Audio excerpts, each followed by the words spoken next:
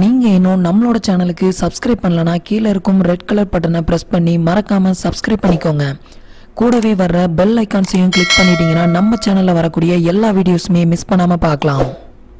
Friends, இன்னைக்கு நம்ம சேனல்ல ஒரு யூஸ்ஃபுல்லான வீடியோ பத்தி பார்க்கலாம். இன்னைக்கு நம்ம சேனல்ல பார்க்க போற வீடியோஸ் என்ன அப்படின்னு பார்த்தீங்கன்னா, நீங்கள் வந்துட்டு கவர்மெண்ட் பஸ்ஸில் வந்துட்டு பஸ் டிக்கெட் புக் பண்ணணும் அப்படின்னு நினச்சிங்கன்னா நீங்கள் வந்துட்டு ஒரு ப்ரௌசிங் சென்டருக்கு தான் போய் புக் பண்ணியிருப்பீங்க.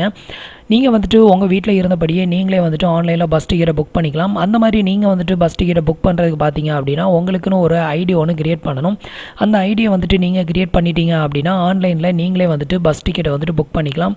இதுக்கு நீங்கள் ப்ரௌசிங் சென்டர் போகணும் அப்படிங்கிற அவசியமே இல்லை. உங்களோட மொபைல் ஃபோன், லேப்டாப், பிசி இதை யூஸ் பண்ணி நீங்களே வந்துட்டு இந்த ஐடியை வந்து கிரியேட் பண்ணிக்கலாம். அந்த ஐடியை வந்துட்டு எப்படி நம்ம கிரியேட் பண்ணுறது அப்படிங்கிற டீட்டெயிலை பற்றி தான் இந்த வீடியோவில் பார்க்க போகிறோம். இது மாதிரியான யூஸ்ஃபுல்லான வீடியோவை நீங்கள் கண்டினியூஸாக பார்க்கணும் அப்படின்னு நினச்சிங்கன்னா மறக்காமல் நம்மளோட சேனலுக்கு சப்ஸ்கிரைப் பண்ணிக்கோங்க. இப்போ வந்துட்டு எப்படி நம்ம கவர்மெண்ட் பஸ்ஸில் பஸ் டிக்கெட் புக் பண்ணுறதுக்கான ரெஜிஸ்ட்ரேஷன் ஐடியா எப்படி நம்ம கிரியேட் பண்ணுறது அல்லது ரெஜிஸ்டர் பண்ணுறது அப்படிங்கிற டீட்டெயிலை பார்க்கலாம். இப்போ நீங்கள் உங்களோட ப்ரௌசரை ஓப்பன் பண்ணிக்கோங்க.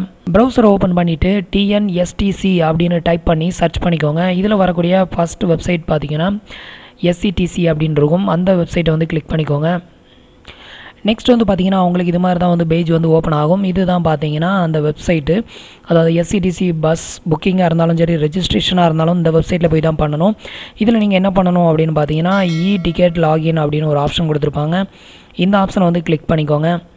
இப்போ உங்களுக்கு அடுத்ததாக ஒரு பேஜ் வந்து ஓப்பன் ஆகும்.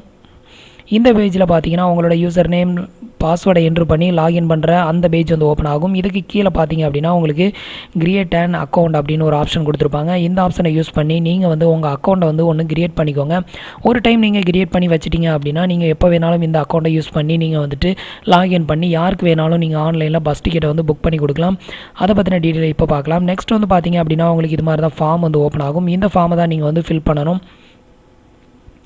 ஃபஸ்ட்டு வந்துட்டு உங்களோட அக்கௌண்ட் இன்ஃபர்மேஷன் அப்படின்றதுல உங்களோட யூசர் நேமை வந்து என்ட்ரு பண்ணிவிட்டு நெக்ஸ்ட் உங்களோட பாஸ்வேர்டு, அதே பாஸ்வேர்டை வந்துட்டு ரீஎன்டர் பண்ணிக்கோங்க. இந்த சைடில் இந்த பாஸ்வேர்டை கேரக்டர் பார்த்தீங்கன்னா 6 to 25 கேரக்டருக்கு உள்ளதாக இருக்கணும்.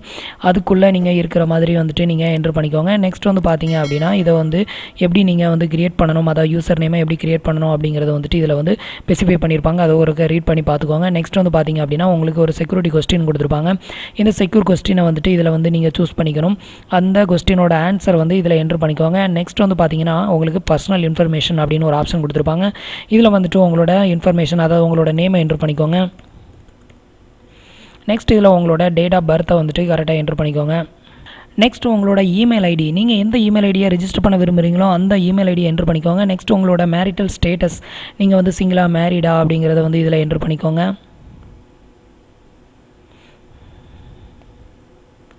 நெக்ஸ்ட் உங்களோட ஹோம் அட்ரஸை வந்து இதில் என்ட்ரு பண்ணிக்கோங்க.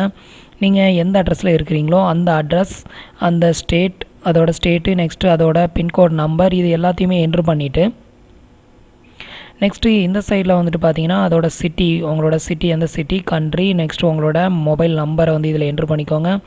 மொபைல் நம்பரை என்ட்ரு பண்ணிவிட்டு நெக்ஸ்ட்டு இதில் ஒரு டேர்ம்ஸ் அண்ட் கண்டிஷன் கொடுத்துருப்பாங்க. இந்த டேர்ம்ஸ் அண்ட் கண்டிஷனில் ஒரு டிக் பண்ணி விட்டுட்டு ரிஜிஸ்டர் அப்படிங்கிற இந்த ஆப்ஷனை வந்து செலக்ட் பண்ணிக்கோங்க. ஃப்ரெண்ட்ஸ், இப்போ பார்த்தீங்கன்னா எனக்கு வந்துட்டு இந்த ஐடி வந்து கிரியேட் ஆயிருச்சு. Congratulation, you have register successful அப்படின்னு வந்துருச்சு. இது மாதிரி நீங்கள் வந்து ஒரு ஐடியா வந்து கிரியேட் பண்ணிக்கோங்க. இதில் நீங்கள் ஏதாவது ஒரு மிஸ்டேக் பண்ணினீங்க அப்படின்னா நெக்ஸ்ட் ஸ்டெப்புக்கு போகாது. அதாவது நீங்கள் பாஸ்வேர்டில் ஏதாவது ஸ்பெஷல் கேரக்டர் யூஸ் பண்ணீங்க அப்படின்னா வந்துட்டு அதை வந்து நீக்க சொல்லும். ஸோ நீங்கள் பாஸ்வேர்டில் வந்துட்டு உங்களோட நேம் ப்ளஸ் ஏதாவது நம்பர், இந்த ரெண்டையும் வந்துட்டு மிங்கிள் பண்ணி நீங்கள் வந்துட்டு ஒரு பாஸ்வேர்டை வந்து கிரியேட் பண்ணிக்கோங்க. அதே மாதிரி யூசர் நேம் வந்துட்டு ஏற்கனவே இருக்குது அப்படின்னா அந்த அவைலபிலிட்டியாக இல்லை அப்படின்னாலும் உங்களுக்கு வந்து அது மறுபடியும் டிஸ்பிளே ஆகும். ஸோ நீங்கள் மறுபடியும் மாடிஃபிகேஷன் பண்ணி நீங்கள் வந்துட்டு உங்கள் ஒரு ஐடியை வந்து கிரியேட் பண்ணிக்கலாம். இப்போ வந்து பார்த்தீங்க அப்படின்னா நம்ம வந்து ஐடியை வந்து கிரியேட் பண்ணியாச்சு. நெக்ஸ்ட் வந்துட்டு எப்படி லாகின் பண்ணுறது அப்படின்னு பார்க்கலாம். இப்போ வந்துட்டு உங்களோட யூசர் நேமை வந்துட்டு இதில் என்ட்ரு பண்ணி உங்களோட பாஸ்வேர்டை என்ட்ரு பண்ணிக்கோங்க. என்ட்ரு பண்ணி லாகின் கொடுத்தீங்க அப்படின்னா உங்கள் அக்கௌண்ட் வந்துட்டு லாகின் ஆயிரும்.